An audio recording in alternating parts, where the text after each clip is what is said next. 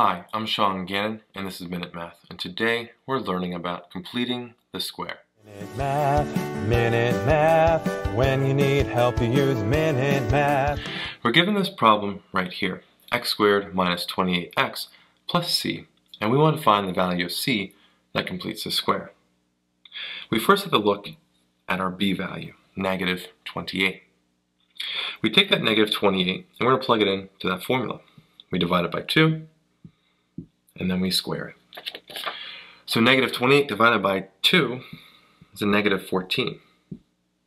Well, negative 14 squared, remember a negative squared is a positive. 14 squared, if you can guess it or know it off the top of your head, let me know down in the comment section below. But negative 14 squared is 196.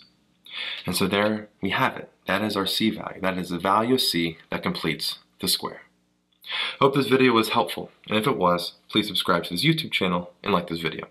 This helps us make more free math lessons for you and for everyone else. So as always, thanks for watching. Minute Math, when you need help you use Minute Math. Minute Math, when you need help you use Minute Math. MinuteMathTutor.com